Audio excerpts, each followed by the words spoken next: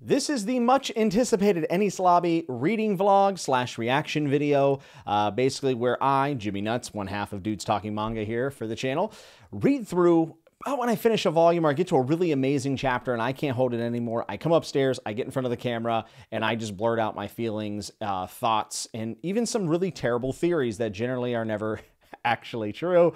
I did this for Water 7 arc in my last video, and the reception was overwhelmingly positive. So thank you all so much for that. With all that said, Enies Lobby has already become my favorite arc, and I'm only into volume 40. So to be completely clear, this is covering chapters 375 to 388. At this point in this video, I have not read past that. I will later. Water 7 was a gut punch. Water 7 had a lot of stuff that hurt, and the crew seemed like it was on the edge of collapse, and I wasn't thrilled. I was feeling it definitely in Water 7, but man, Enies Lobby has already started out with feeling like the comeback is prepped and ready to go. There are defenses being, thrown out there by Enies Lobby and the government, but they cannot stand up to our heroes, whether it be from their abilities, their powers, or their abilities to communicate with other people, as we see with Usopp and the Giants, which I will touch on a little bit later. But without a doubt, my favorite thing so far in Enies Lobby, just in these first volume and a half,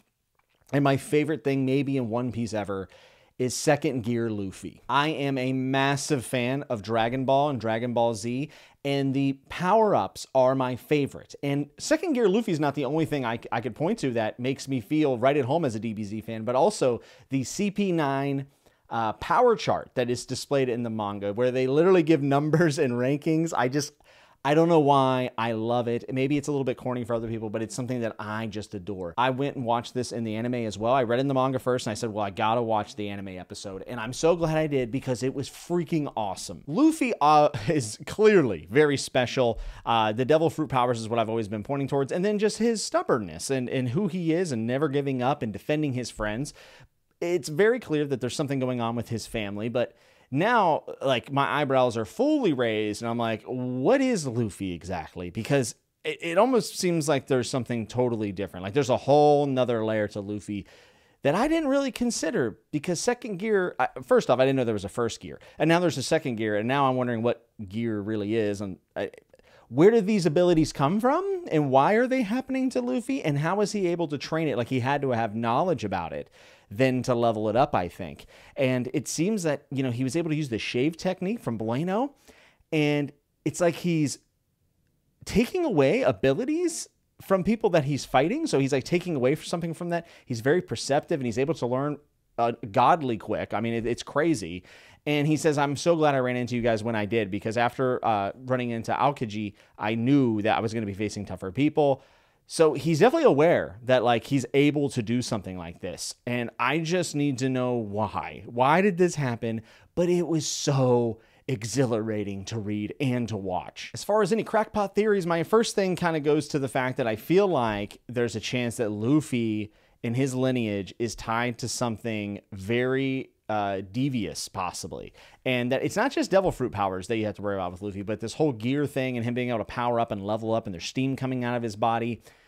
What is that? Does the government have anything to do with it? Because clearly they are very, very powerful. I said in the Water 7 arc that I had my big theory at the beginning of that video was that Nico Robin was a part of a government secret program for children, and that, that is basically what led her to end up being this monster. I was completely wrong, of course. So now I'm going to reuse that theory, and I think that maybe Luffy is a part of some lineage from a government program, maybe at one point or something. I don't know, but this was the biggest oh crap moment, like jaw dropper, fist pump, whatever you want to say it. And Luffy has so many good quotes in this section. Do whatever you want with the world government. We just came to get Robin back. And I thought that that was excellent. I said, well, that might be the panel of this section that I remember the most. But then we get the very last section, the very last page of the manga, and it says, when the fight is over, the world will ring with the sound of that Straw Hat Boy's name. And then it's Luffy yelling at, like, the base of the door, Robin, I've come for you. And then Franky, who I love, says, he came. Robin, sweat beating down her face, says, Luffy? And then you see that Stan Dam's like, what? And then Luffy just yelling, and it's just like, I love it. I love it so much. These are among the best panels in the series so far for me, but also some of the best scenes. And second gear Luffy takes the cake for leveling One Piece up as a whole, not just Luffy. I'm so in, guys. I'm so in. And Luffy's not the only one powering up. I love the fact that the climate baton has been perfected, and Nami ends up throwing out a strike that reminds you a lot of Ener or Enel back in Skypiea, like just roast people. Unfortunately, it wasn't able to solo out the enemies, which is something that maybe Sniper King or Usopp needs to work on. And then there's also Sniper King, like I just said. What in the world is all of this? We got introduced to that back in Water 7, but I really love the fact that Chopper and Luffy are like, whoa, Sniper King's a hero, and then you have like Nami and Zoro in the back like, oh my god, it's obviously Usopp. Sniper King ends up having a wonderful interaction with some giants that whenever I was first introduced to at the gates, I was like, oh no, I'm gonna have to cheer against giants. I don't want to, because if you watch my old videos, you know Little Garden, I love that arc, and I absolutely love giants in any medium. But it turns out that they were a part of the crew that were under the two giants back in Little Garden. This is such a dope callback to Little Garden and Dory and Broggy and Usopp being able to, Sniper King being able to turn them and really turn the tides of the battle because of them was such a major moment, and shows that Sniper King or Usopp, whatever we want to call him, always seems to come through in the most like random and clever way possible. And this time it was just because he had so much love for that culture back whenever he met the giants on Little Garden, and then seeing that pay off how many chapters later. This is the stuff that is going to make One Piece become a favorite story of mine. Like I said, Nami with the climate baton, I really enjoyed the quote. I thought the girl was a backup, but she's a full-fledged warrior. You're damn right she is. And Zoro and Sanji are, at each other's throats still, but they're beating cheeks like no one's business out there. And we have to talk about something that I feel like I've never put enough light on as a reader until now, and that is devil fruits. Whenever I first saw it, I said, oh, like these are cool abilities. I just kind of accepted it as fact in the world and was excited to see what other kind of devil fruits were out there. I did at one point have the question of whether or not devil fruits could possibly have like a revive ability, and hey, maybe, I don't know, and I don't know yet, but devil fruits come up here because Stan Dam has two of them and he has no idea what the power's on, which is super duper shady. And I'm also questioning where he got these from, but he says he has a connection. Is that Alkaji, maybe? Is he out there roaming the seas, finding these things and bringing them back to Stan Dam? I'm not sure. I'm sure we'll get an answer for that later.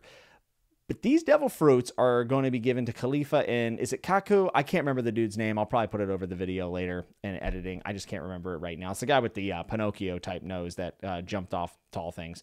Anyways, they're going to take these devil fruits just blindly, which is kind of crazy.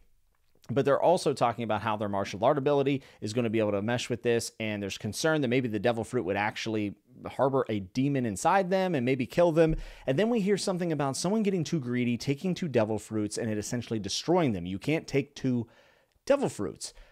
In these type of stories, whether it be anime or anything else, whenever there's these amazing feats being happening, especially when we just seen Luffy go into second gear here, just crazy, by the way. I love that. Anyways, back to the point. When you can see these big feats happening, when someone says something can't be done, that means that it might be done later, and it would make for a really big moment because in world it is unlikely, and it would be uncanny for someone to do this. It would be a legendary act. So I'm immediately saying, okay, they said you can't take two devil fruits.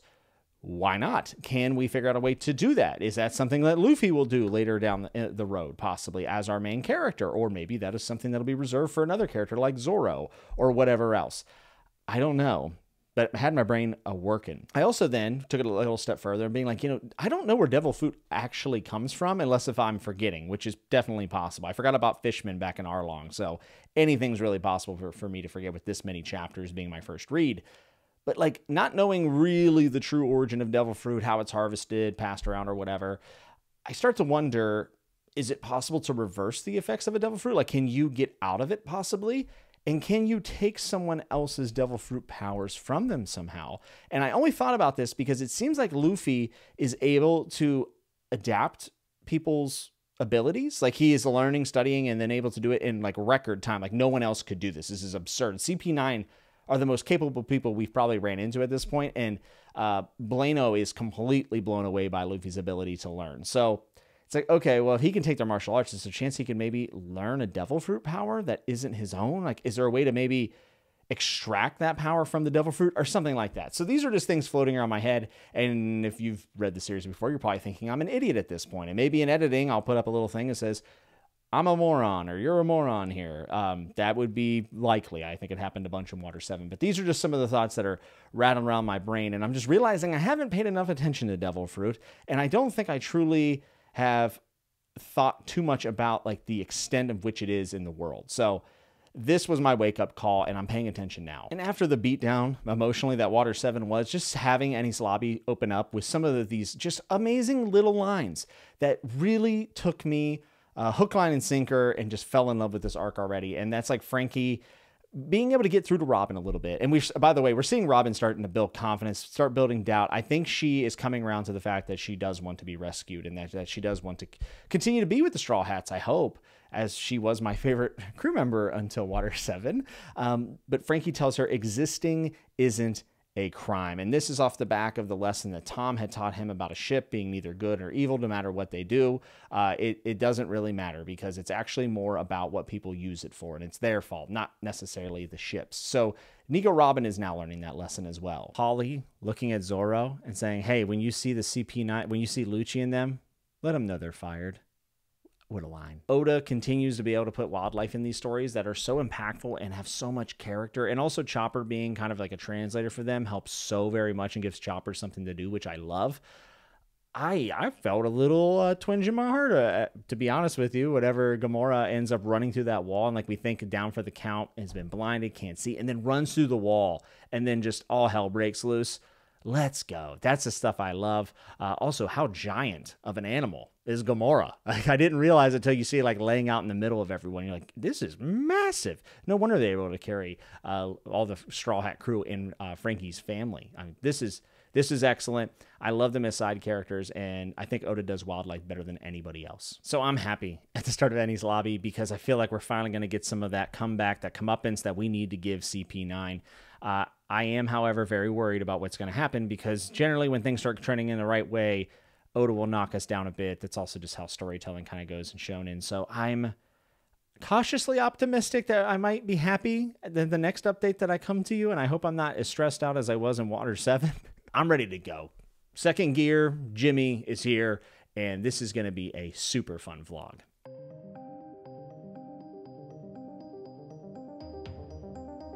Welcome back. I did not expect to be back so soon. I've only read 5 chapters since the last time that I sat down and talked to you all, but I couldn't. I had to put it down middle of volume 41. So I'm going to be talking about chapters 389 through 393, which is about halfway through a marvelous Nico Robin flashback that I could not be happier with so far. It is very sad, but if you've been watching my videos, you know my favorite thing about One Piece has been the poneglyph, the world history being void, and just Nico Robin in general. And I couldn't do any more because even though it's not a lot of chapters, there's a lot to talk about, at least for me, and me going off on some kind of crackpot thought trails that are probably ridiculously wrong. But either way, I felt like it was time to come up here and film. It just felt right. We're at a part now where basically Nico Robin's back to her like very annoying ways, and she's saying, I just want to die. And you know, Nico Robin, you're starting to piss me off a little bit with this. Like, just shut up and join back with the crew. They're risking their lives. Like, the effort that has been given to bring her back is absurd. Maybe to the point where it might not even be worth it, possibly. I don't know. I'm sure it will be in the end. But like, if you're looking at the effort of this and what it means for the Straw Hats post Enies Lobby, is going to be crazy. They are going to be the most wanted people in the world, maybe of all time. Like, I don't know if this is going to put them above the level of someone like Roger, but it has to be close. Luffy has the right of it. He says, if you're planning on dying, that's fine, but let us rescue you first. You can die later. Like, do that later. And just leave the rest to us, which is the panel with the crew who finally have joined Luffy on the rooftops. I mean, this is some of the best stuff we've seen in One Piece. I'm ecstatic. Like, I love this so much. The panel of them all standing on the rooftop, one of the best panels so far in the series. But all of this is fine and dandy. Typical stuff that we're going to be expecting from the crew in this situation. Nico Robin being very difficult. Also, Franky's, you know, got them busted out, but he did it with the fart ability, the coup de vent or something like that. I don't know how much I love that, but none of that really matters because We're talking about the Nico Robin flashback that has all of the goodness that I wanted. I am so happy we are getting Nico Robin at 8 years old, and she has her devil fruit powers, which is why all the kids think she's so weird, I think, and why they're calling her a monster. And Aunt Rosie absolutely sucks. I'm going to take my own kids out. Sorry, Nico Robin. Eat just enough toast and just a little bit of jam and clean the whole house before we get... Like, what are you doing? Who treats children like this? This is absolutely ridiculous.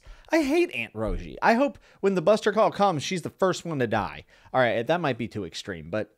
You know, she's 8. The one place that little Robin seems to be accepted is the fact that she can go into the Tree of Knowledge, basically the library tree, and she has all the other archaeologists and the scholars that are there, and it seems like she is part of them.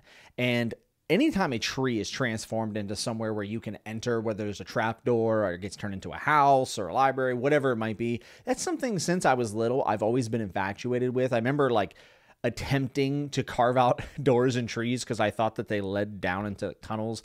I don't know. I was a strange kid, but it's just something I love seeing in fiction and fantasy. So I was really pumped up about that. And then you get in there and there are some little interesting details, especially one that I want to point out. Professor Clover is going on and on about how Robin has passed her test and she's a genius and she's now an archaeologist, and gives her what I think is like a pendant or something. But while he's talking, of course, my conspiracy brain goes to the fact that there is a model of what seems to be we'll call it a planetary system, not a solar system, because at the center of it, it's like in the middle of the library, it seems, and have all these planets. And I think the planet that we are on in One Piece is at the center. So it's a planet-centric system instead of being around a star. And this is interesting to me because I want to know, do they have the right of it? You know, we at one point thought the Earth was the center of everything, and then it turned out we were wrong. So I'm wondering if they are correct. And if they are correct, how does that work? How do solar systems or planetary systems work in this universe? And yeah, I know I'm going down a weird rabbit hole here, but just follow me a little bit. The other part of my brain wants to say, are we going to go to any of these other planets? Because they had like very unique features. Some were smooth, some had lumps. Like, are they made of gas? Are they solids? Do aliens from these planets ever come here? I joked way back in one of my earlier videos, I can't remember which one it was, but I'm sure somebody will remember it, that, hey, are we going to get aliens in One Piece? And I was like half kidding, but now I'm like, are we going to get aliens in One Piece? And I'm kind of serious now. So that's my big tinfoil hat thing at this point, and I wanted to share that, and it's like a lot of what this update is about, but I don't know. I just like going off on these things, and I'm trying to pay attention to every single detail and every single panel to pull things away that I can make predictions on, because like that's half the fun of this, and embarrassing myself with these predictions. The bigger takeaway, though, is that just whenever it seems like Robin does have a place to belong and does have people that care about her and make her feel included, she mentions the Poneglyph and the void in history, and they don't like that. The scholars are not about that life. They do not want a child, even though she is a genius, to have this secret and to know this, because if this gets out, they're going to get destroyed by the government, which is about to happen. Seeing Robin run out and, again, being an outcast, it's just like she really doesn't have a place to fit in. And it shows why the Straw Hat Crew has been such an important thing for her and make her feel so conflicted. It is a rough going for an 8-year-old, clearly here. We hear that she's following the same footsteps as her mother. Olvia is how I'm going to pronounce it. I was thinking Olivia, but there's no other I there, so it has to be Olvia. And it seems like she has left in search of this history, and she has an interest in it, just like Nico Robin. And right whenever Nico Robin is being kind of abandoned by her mom, which is very sad, it's shouted out that, you know, if you want to fulfill your husband's wishes, you'll come on this boat and go on this journey and leave Robin here. And now I'm curious of what all of the wishes were for Robin's father. Who was Robin's father? And when am I going to get information about that? I hope it's following soon. You know, I cut off, I assume in the middle of this flashback or somewhere in the middle of it.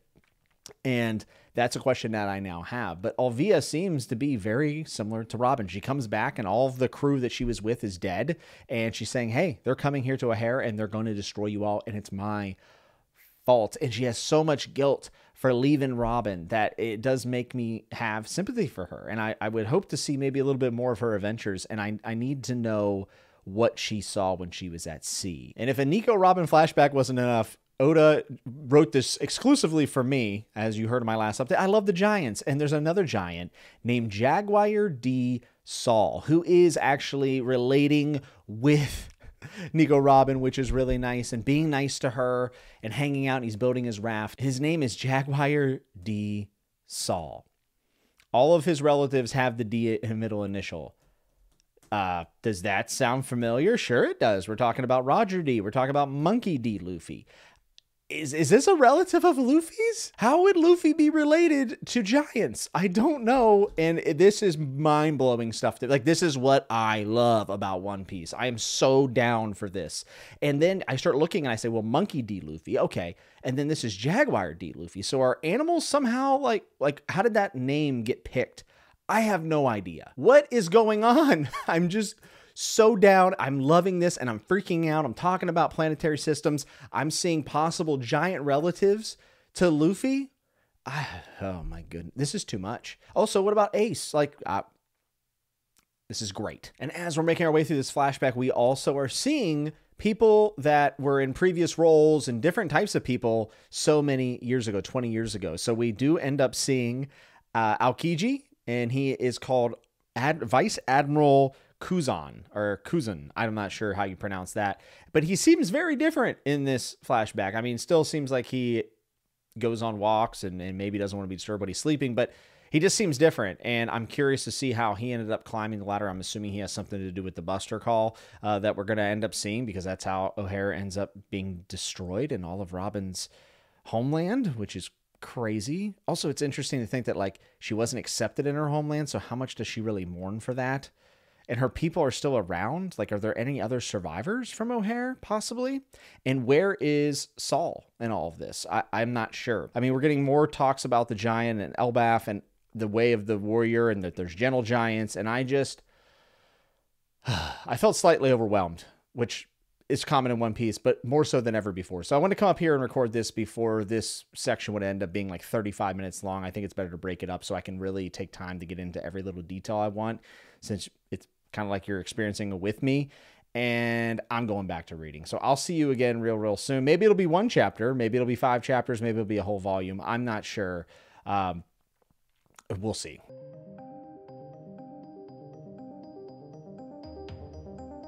I want to live. The best 3 words uttered in One Piece. Let's go. Right after Luffy looks, as soon as Robin says it, Luffy's like, let's go. I'm covering 394 to 399. I finished up volume 41, and does it get better than this? There's no way it gets better than this. This has to be like the peak of this vlog, but also the peak of this arc, right? In this saga. This is insane. Nico Robin wants to live after saying she wants to die so many times, and it is just this moment of culmination of history and of being repressed and an outcast, and accepting the fact that people do want to be her friend and love her. And wow, I mean, just absolutely mind-blowing. The 3 words could have so much power and backstory to it. And as soon as Robin says, I want to live, Luffy's like, let's go. Like, we're here. We're going to do it now. And all hell starts breaking loose. And then we dive down into the waterfalls. This Nico Robin backstory has been a long time getting the details. I think Oda does an exceptional job with backstories. Everyone knows how I feel about Chopper's backstory. Drum Island's one of my favorites, but they're all really good. This is like a different level. It feels like this backstory does so much more than any of the others to build up the world and the lore and what's more to come. And now has entered into this conflict of one of the most ballsy moves that Luffy could have done, and he shoots down the world government flag.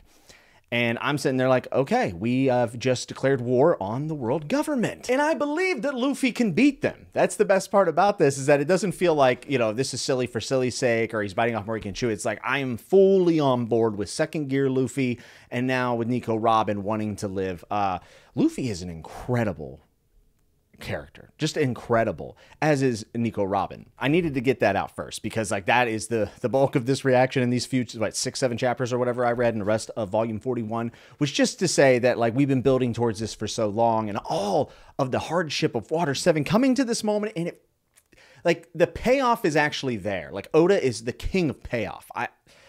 I'm a big fan. I'm a big fan, and we cannot talk about how good of a moment this is without talking about seeing Nico Robin's childhood trauma, essentially, and seeing her island burnt down, O'Hara, or O'Hara, depending on how you say it. And I just, the library being burnt and the scholars basically being sentenced to execution and all that is so rough. And it makes the world government seem pretty terrible, right? But I still get this feeling that maybe there is another side to the world government, or at least people within it that aren't all bad. And I think Aokiji, even though he says, if you mess up, I'll kill you, the fact that he is the reason why Robin was able to get away, I was already interested in Aokiji and the admirals in general, but now I'm really into it. And we end up seeing the other admiral, which I don't have my notes on me right now because I just wanted to come get this out. But we see that he is real bad. He ends up blowing up the ship of refugees that basically are saying, hey, you guys don't know anything about the poneglyphs. We're going to let you go. And he blows it up. And that is a stark contrast. Like, that is so much more in line with like Spandam and the rest of the people in the world government. And then you have Aokiji. So I like the fact that, you know, this is a terrible, terrible moment and terrible actions from this organization or this government. But he still takes time to have Aokiji have this moment of like nuance. And that's what allows Robin to get away. And it feels like he's actually giving her a chance. And I think maybe that chance came back to play in Robin's mind and did it contribute to the fact that she wanted to live, among all of the other things. This is also a really interesting parallel to the Giants, because we saw good old Saul. And I told you I love Giants. And I was so sad when I figured out that he was in the world government, that he was in the Marines. I was like, no, or the Navy. Was it Navy or Marines? Doesn't matter. I was like, no. I want to like this guy. I don't want this to be a flip on me. But we again see somebody that's within the government, working for the government, turning against it and actually standing up for what is right and what they think is just. Like, justice is the big theme here, and like, what is justice, and who can deliver and who says what is right and what is wrong. That is something that's probably going to be explored even more so as we are now at war with the world government. But Saul, man, standing up for Alvia and basically getting her out and then showing up here on Ahara. I love him. Whenever he gets shot in the head, I thought he was dead. And I know I've said One Piece, no one dies, but like, in the moment I'm reading, I'm like, oh my God, no, not Saul. And so he ends up picking up the ship. I literally was like, I showed my wife, I was like, you have to look at this. This is insane. And then like, I turned on the anime and I actually watched the scene with her, and she's like, that's pretty crazy. Like, it's pretty wild. I'm like, yeah, this is awesome. So obviously I love Saul, but he's another person that's showing that even though the world government is truly up to some despicable things, and the elders maybe all evil, maybe, possibly, I don't know, because we don't know them on an individual level yet. There are at least people within the government that think they're doing the right thing, and when they see the wrong thing happening, they're trying to correct those mistakes as best they can. I mean, Saul really took a stand and became he went AWOL essentially and went rogue, which thank God, because I didn't want to cheer against any Giants. I was extremely emotional watching Robin and her mother like reunite, and then that big struggle. And it was tough. And I think Oda does a really nice job of earning those moments, but he does a great job of writing them and drawing them, and just the way that they are framed and the facial expressions that he chooses to show us. This is really great. Like, I've obviously really loved One Piece to this point, and I've had multiple people tell me that One Piece is their favorite story of all time. And I was like, well, it's probably like not quite there for me yet. But with this, if this continues at this level, yeah, it probably will be, because those moments could have very easily felt like, oh, okay, move on. But like, I found myself revisiting those panels and thinking about Robin and the impact this would have on her character, like her as a person, but also for her mother, who's been out there looking for the poneglyphs. What has she seen? And we also noticed that basically it was being said, hey, we can just kill her. We don't need her anymore. But right before that, they said, hey, bring her because she knows something and we need her. And then when things get hairy, they're going to jet out of there. So I'm just wondering what it was that she held in her mind or info that they needed.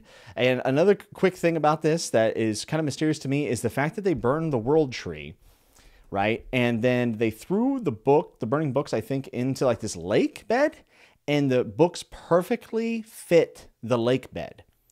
What's up with that? It's just like one or two panels where they mention like, well, look at that. All the books fill up the lake bed. Is that a coincidence? And I'm like, Am I missing something? Like, it might be something super obvious, or maybe I'll get my answer in like a couple chapters, because that's what happens in this format of reacting and reviewing to these things. But I definitely caught my eye, and I'm very curious if that has any more consequence later down the line. And the poneglyph stuff has been my favorite thing in One Piece world building and wanting to know what it's all about. And Professor Clover knew a lot more than I thought they did. They had gotten really far in their research, and he basically says, hey, I'll tell you all about it right now. I'll tell you a little bit about what we know. And he's talking about how obviously the poneglyphs have inscribed the history of the 100-year void, but it shows that someone was so desperate to get the history down. They knew if they put it on paper or record, whatever, like normal record, that it would end up being erased. That the people who came in power right after that 100-year void, which was the world government, would not want this out. And that's what the poneglyphs are holding. They're holding that history. And there is proof that there was an immense kingdom during this time. And they must have been a great, powerful nation. And now they cease to exist, and they knew that their message would be erased. So, I mean, it seems to point to the fact that the world government was at odds with these people, and their very presence in the historical record is terrifying to them. But why? They're not even willing to fund the research themselves and then kind of keep it underneath their hood. They're just like, no, we don't want any of this out there. And now I want to know even more about this. And this is my crackpot theory at this point in One Piece's story.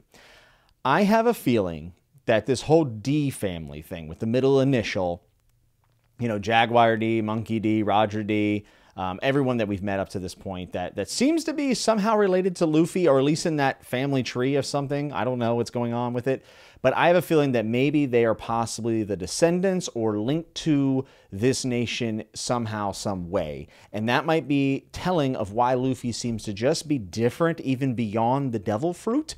And even someone like Saul being up to pick up a ship and also being like at the right place at the right time. And Roger's obviously a legend. And all these people, I'm wondering if there are abilities that are stemming from this people that they want to squash. I also wonder if the devil fruit has anything to do with that conflict back in the day. Like, is the devil fruit the world government's response to this? Did they create it? Did they find it? Are the people that were wiped out, were they the owners of that? I don't know. I'm not sure. This ends off with a bang. I love the moment. I want to live. And Luffy's just like, all right, that's all I needed to hear. Let's go. Let's do it. And he does it, and all hell's breaking loose. One big callback in this that meant a lot to me as an Usopp fan was the fact that one of the last panels before we see Robin finally give in and admit that she wants to live and have friends and experience the world is the fact that we see the Usopp and have faith in Luffy, which was a very key piece of my Water 7 arc vlog, and I hyperfixated on that, and I loved it so very much. And for it to get a call back here just shows that Oda knows exactly what he's doing. Like, he's placing these little lines, 1 or 2 lines or even 3 words, to pay them off in, you know, maybe 10, 20 chapters, or maybe hundreds of chapters possibly as I get further in. But that was very special for me, and I am just like ecstatic. I don't know how this arc could get any better than this. Like, I think the end's just going to have to kind of go, and we'll go somewhere else for the next arc. Like, it can't get more epic than that, right?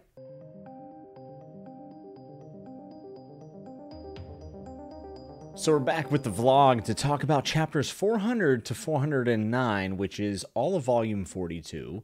I have 2 volumes left, which will be 43 and 44. But I wanted to come up here because I just finished it. It's a little bit late at night, but I wanted to get this out and, you know, give my in-the-moment reactions more than like sleeping on it. This one had a lot of action. This is basically Straw Hats versus CP9, and I will say this. Action is awesome. I love the creativity from Oda. A lot of times I watch the anime after I read the action scenes to kind of figure out how I feel about the fights, because action in manga is hit or miss for me. There are certain people who do it in a way that I can follow it and I enjoy it. And then there are times where I have a really tough time figuring out what's going on. It's really nice when you read like the really big manga editions, like the deluxe Berserk editions, because the picture's bigger, so I can actually see it. With that said, without watching the anime episodes, I thought these fights were awesome. These are my favorite fights in the series so far. And, this is kind of a repetition thing, right? There's a repetitive thing where the evil group has a bunch of people and we have Straw Hats and they break out into their own individual combat. But I just thought that this split up felt a little bit more natural and less forced, and also was just really entertaining. And Funk freed the elephant turned into a sword. And if that isn't one of the coolest things I've ever read in my life, then I really don't know what is. I mean, an elephant sword. Can I buy one of those? And before I go too far, correction, in the last section, I said that Luffy shot down the world government flag. I was speaking fast, messed up. It was Sniper King. He said, hey, Sniper King, shoot that flag down. So the Sniper King had a big moment there, and I felt like I should probably bring that up. And I realized it whenever Sniper King runs in to CP9 member, and they're like, hey, aren't you the one that shot down the flag? And he's like, oh, no, not good. Also, enjoyed him trying to sneak up, and then the rooster chirping. He's like, what kind of rooster are you? Really good stuff for Sniper King. So the Straw Hats versus CP9 fights are really, really killer. And my biggest standout for this is just how much I really love Franky.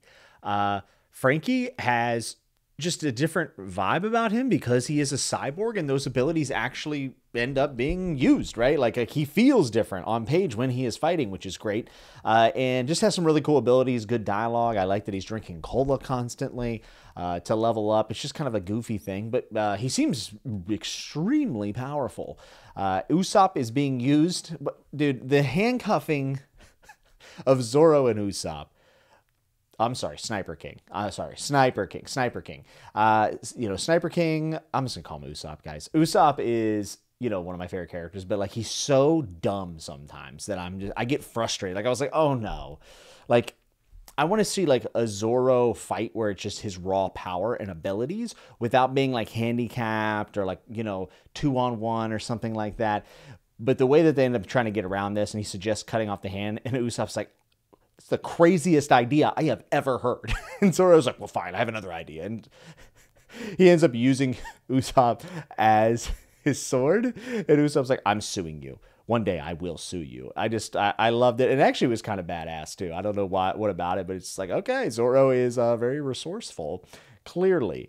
The only thing I didn't care for that much was the powers that Khalifa has, which are the bubble, which, by the way, Kaku has the devil fruit powers of turning into a giraffe, which is kind of funny, and everyone thinks it's funny, but he's like, no, I like it. Like, seriously, I like it. I thought that had a lot of charm to it. But I didn't love the Khalifa Nami stuff. I like the fact that Nami kind of came to Sanji's rescue and is like sticking up for him. I almost feel like it's like a big sister role. I know Sanji wouldn't love to hear that. So I enjoyed that part of it, and I enjoyed that Nami is like thinking through the fight, and she obviously has the ability to fight people, and she's very strong. But I don't know. The scenes just didn't do much for me. I don't think the bubble power is my favorite that I've seen thus far. Surely it can be used in very powerful ways, and it's very creative. But I don't know. It didn't do much for me. I was really wanting to get back to the Franky stuff. And then, if Franky wasn't my favorite, there was another part that just took me by surprise, and I loved. And that was Chopper going like Rumble 3 times. And he becomes like this, gigantic, like demon deer almost. Like, I just loved it because Chopper has a lot of utility in the crew as a healer. I just felt like he hasn't had enough since Drum Island. And I'm just so scared he's going to be relegated to like a 3rd string character in the crew. But him doing this and like seeing the flashbacks to Kureha being like, you're losing control of like the devil fruit powers. It like takes over you. You can't do that again. He's like, I know. And then he does it, and you just see the implications of it. He's like smashing people into the ground. Like, really cool stuff. Like, made CP9 look like a joke, the person he was fighting. So I love this for Chopper. He needed this moment, and I hope that this is like more to come, that he becomes a more serious threat in a lot of the battles. Towards the end of this, we get into stupid Spandam, hitting the wrong snail transponder and calling it a buster call. And I'm just like, that's pretty convenient, like to get this all kind of wrapped up and get it back into the buster call. I'm fine with that, but Spandam is just so stupid. And all he cares about is promotion. And then he's, actually transmitting his plans and how he doesn't care about anybody else and all he wants is his promotion.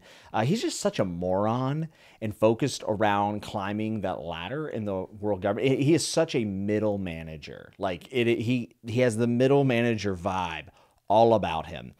So that's going to be interesting. I kind of figured this would result in a Buster Call some way, somehow. Like this would be the end point for this arc possibly. So I'm kind of curious to see what happens with that. I'm not sure where we're going to go with this. Like I know there's a time skip in One Piece, just because like people talk about it all the time, and I wonder if like the Buster Call is going to go off and everyone's going to get like scattered, like trying to get away from it, and then like maybe in the time skip we'll have to like crew members find each other again, and like they've changed. Like maybe that's what something will happen. I guess that's my theory for this part of the vlog. But the other, I forgot my background lights again. Whatever.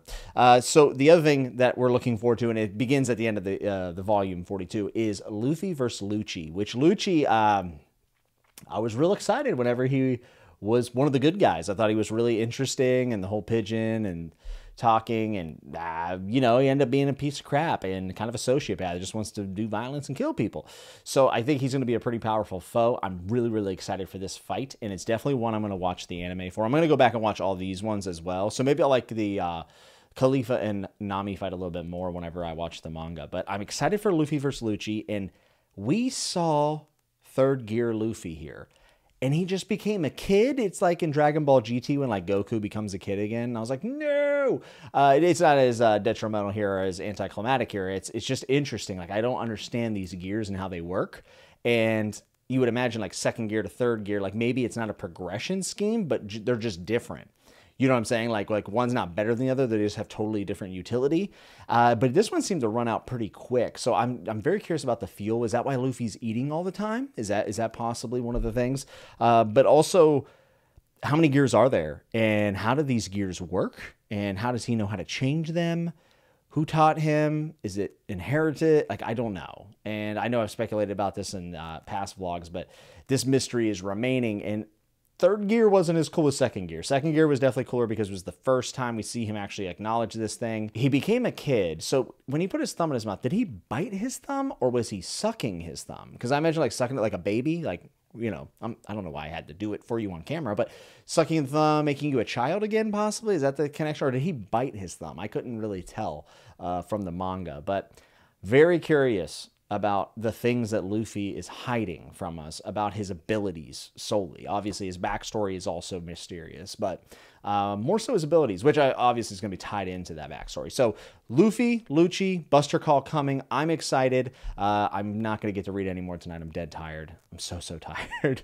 But I'll be back soon with reading volume 43. I will probably come back, you know, sometime during that or after that, and then I'll be on to 44. But who knows? Maybe I'll wait to read the rest of it. I guess you'll know in like 2 seconds.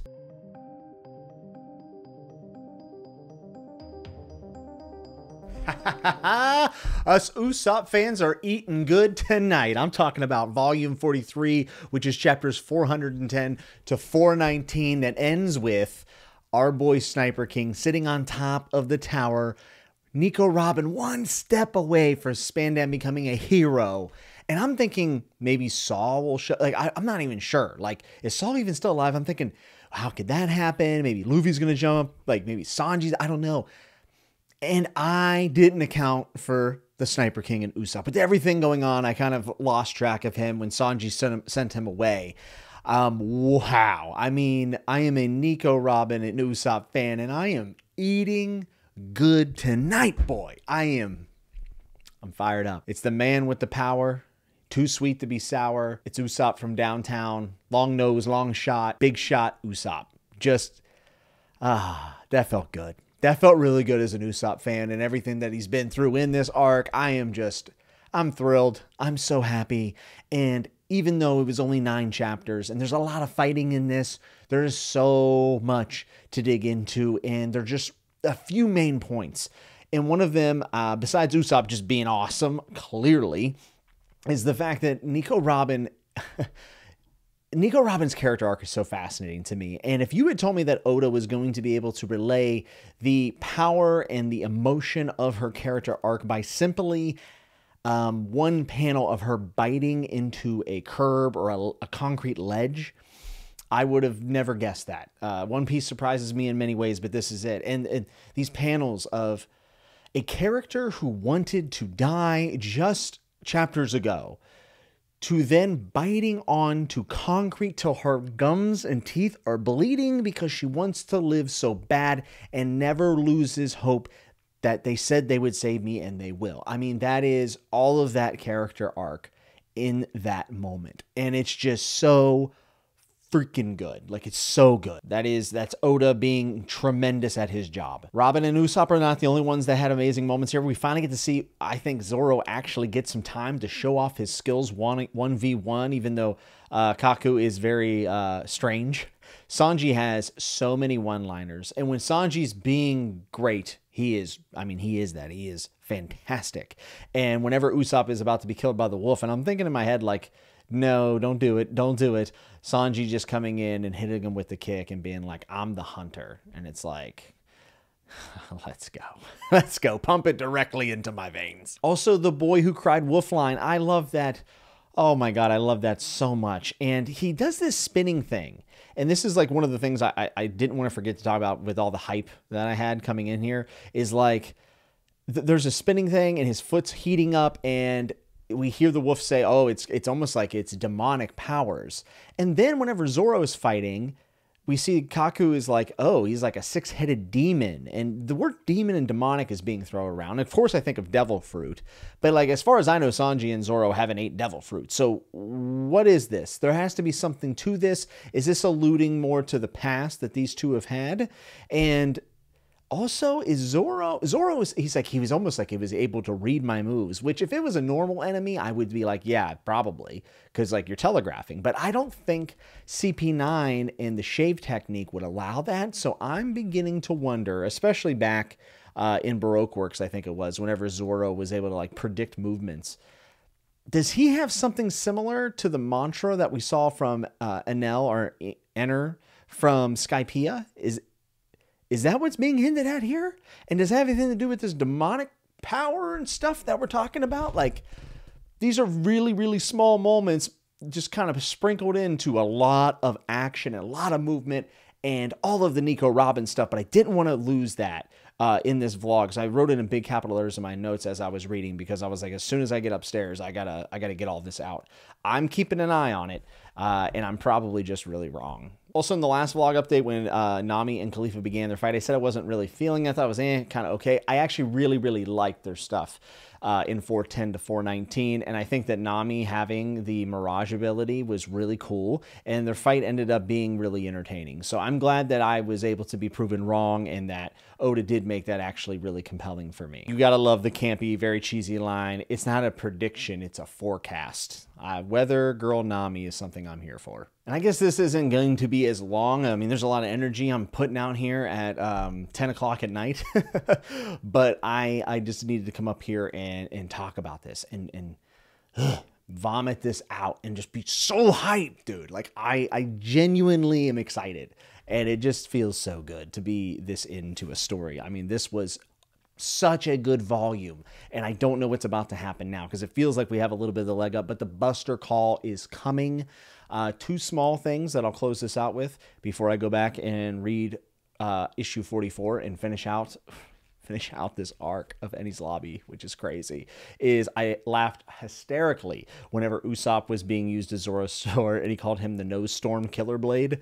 Loved it, thought it was hilarious, but a more important thing is that I've been paying attention to the chapter covers, and it seems that this Baroque's reunion has thrown the Baroque's work agents in jail, from Doflamingo to other people, but the big one is that they're all going to Impel Down, which we know is kind of near where we are in the story.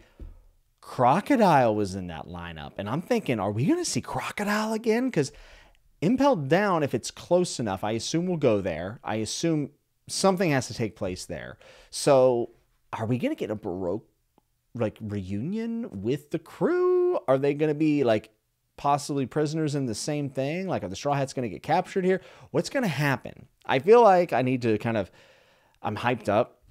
The Usopp moment, honestly, was everything. Like, it was the best thing in One Piece ever. I loved it. I loved it so much. But I have this like terrible feeling that the rug is going to get pulled out from under me in my next update, and I'm going to sit down on this camera and be like super sad. I hope that's not the case. I really hope. But if so, if they end up with Crocodile, that could be a really cool storyline. So I would be down for that. I just don't want to lose any more of the crew. I don't want to lose anyone from the crew. I'll see you again for the final part of this vlog, and it's been a wild ride so far.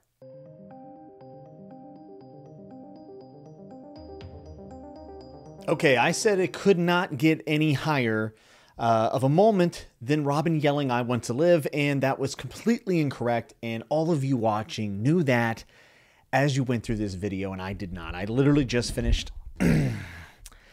I just finished volume 44, which is going to be covering chapters 420 through 430, and the going merry is gone. And congratulations, Oda. You made me extremely emotional on my couch reading about like, what am I doing? I got teary-eyed over a fictional ship with a sheep's head on it. How is this not the greatest story ever told? How does that happen? Oh my God. These final 10 chapters, I don't have the words to describe the exhilaration and the thrill and the agony that was the end of Enies Lobby. When they are hearing a voice, I'm like, who in the world could it be? Like, they need to jump. They're about to get killed. The Buster Call's hitting. And I'm like, what is literally, I was like, I have no idea who's saving them. It's not Kaku or Kakuro, the mermaid lady. I was like, oh, maybe it's her, but no, she's with them. Like, who it? And you look down and it's the going merry. I was like, are you kidding me? Like, I stood up out of my chair. I stood up off of the couch. Like, if I thought that Sniper Usopp hitting, Spandime or whatever and getting Robin free last time was big, this is even bigger. The most oh shit moment in One Piece so far, and this is like one of my favorite stories ever. Like, are you kidding me? In the crescendo of all of this, of everything that's happening, and Usopp taking off his mask and being like, Luffy, it's me. Like, get up. You're not in the afterlife yet. And Luffy's like, you know what? You're right. And then Luffy beating Lucci at the end. Everything is just like building and building and building. My God. So they jump on the going merry and all this stuff has happened. And we get to this point where like the crew is doing what they're supposed to do. Like, Nami's being a navigator. Zoro and Sanji are fighting. But when the cannonball shoots and then Luffy tanks it, and it's because Zoro and Sanji are holding down his limbs that he doesn't go flying. It's like, this is the unity that we wanted to get back. And just thinking about where this arc started out with, not even arc, but this whole saga, thinking about where it was and the going merry looking down and Usopp leaving the crew and Robin being gone and fighting to get her back, and then going to world with the world government. And it's like, to wrap it up like this, and then the going merry, the goodbye is just like it's so emotional, and I feel so weird for saying that, but it's true. I got choked up. I had a lump in my throat, and saying goodbye to the going merry was tough. It was tough. I'll just say that. Iceberg fixing up the going merry for one last go, and going merry coming to the rescue. I mean, goodbye and God bless going merry. The best ship that there ever has been ever. There is no sea going merry couldn't cross, and being there and going just one further time, and then the going merry saying, I wanted to take you further. Oh my goodness. And then the burning of the ship is so appropriate. I don't know how I can even talk about it in any other way other than it's just like tough, but it's so touching. It's so good. Oda is incredible. I mean, literally just a fantastic storyteller, among the best. And this is hard to get over. There is some other stuff in here that I did want to talk about. Obviously I already talked about Usopp pulling off his mask. That was a huge moment. Robin finally getting to slap Spandam around. Really needed that for sure. But there's also the fact that Franky is a real one. Franky was willing to throw down his life for the Straw Hat crew. So I know he's going to be joining us now here on the Straw Hats, because I actually had someone spoil that for me, but I don't care. It was so good. I'm so glad that he's going to be joining the crew. They need him. And what about Luffy? Luffy and Lucci was a phenomenal fight. Best fight since Luffy and Crocodile. I think I liked it maybe just as much or a little bit more. And learning more about the gear abilities and what it takes out of Luffy, and realizing that Luffy, to save his friends, was shortening his life. And the gear 3 that he ends up using to hit the giant whatever punch that he had.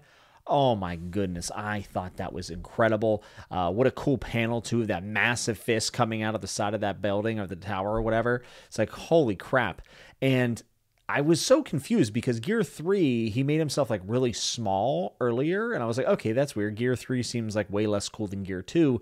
But I'm realizing that his body is like shrinking and growing based on him like blowing into his, I'm like blowing up a balloon, right? I'm like, okay, now that makes a lot of sense. I'm so sorry if this is, I'm just exasperated. Like I am exhausted from reading those 10 chapters. Really, I am.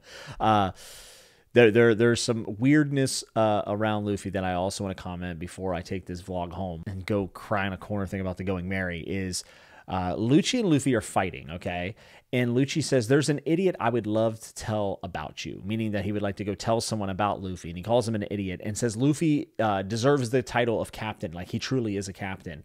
And I'm wondering if Lucci then maybe knew Roger, or maybe he's talking about Shanks possibly. Like there's obviously someone that Luffy would interest, someone out there that'd be interested in Luffy, and I'm wondering if it might have reminded him of someone he met in his past. So where did Lucci come from? Is Lucci actually gone? It looked like it, but it's One Piece, so I'm not totally sure. But Lucci also, his backstory about being a boy and being sent in and basically taking out all these soldiers, like 500 soldiers, and then cutting off the pirate's head, and at 13 going into CP9, he has all these scars on him. It makes me wonder Lucci's backstory. And it also makes me wonder, like, why he is the way he is and why he wants to kill so much. Like, he is thriving on violence. He thirsts for it, but in One Piece, it rarely feels like characters are given given that kind of attitude. Like, for instance, like, Nico Robin was a monster and maybe did have some bad characteristics, but we found out there was a reason. So I'm wondering if Lucci also maybe possibly has reasons behind that. Another really interesting thing going back to Luffy is that Chopper mentions that it feels like Luffy knew all along that he would have to fight Lucci, like, by the end. And then Nami says, yes, it's like he has, animal instincts. And again, his name is Monkey D. Luffy. And then we met Jaguar D. Saul. And I'm like, okay, is there something like with the animals? I don't know. I know this is hinting at something. What it's hinting at, I don't know. And I need to find out. I'm so glad that the Franky family is okay. And also Kokoro being a mermaid, didn't see that coming. She mentions the fishmen. I know we're probably going to end up going to Fishman Island at some point, so I'm excited to see more about them and maybe some more mermaids. They seem very, very interesting. But wow, what a way to come together. What a way to build out a whole different cast of characters by the end of this. And I mean, just like the build-up and the finish to this arc was the best. It was the best in manga I've read. And I think One Piece may finally be etching into that first place territory for me when it comes to manga. I see why this is so beloved. And just the build up to the Going Merry being gone. Like, it could have just easily been a tearful goodbye earlier, and then she was wrecked in the waters or whatever. But then getting Iceberg back involved, just like every thread coming back and making this just beautiful send-off. And ending the arc there, by the way, Oda, very brutal, because now, like, I can't stop. I'm going to have to go and get post Enies immediately and try to get that vlog out just like this one. But all I can say about Enies Lobby is it was hype, and the hype was real. I loved it just as much as I thought. I liked it way more than I thought I would, and people hyped this up to be like peak fiction, peak One Piece.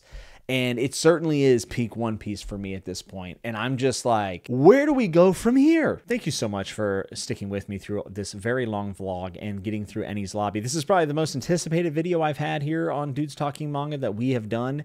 And it has been an absolute blast, even though it has also been quite exhausting. I appreciate everyone's patience for me.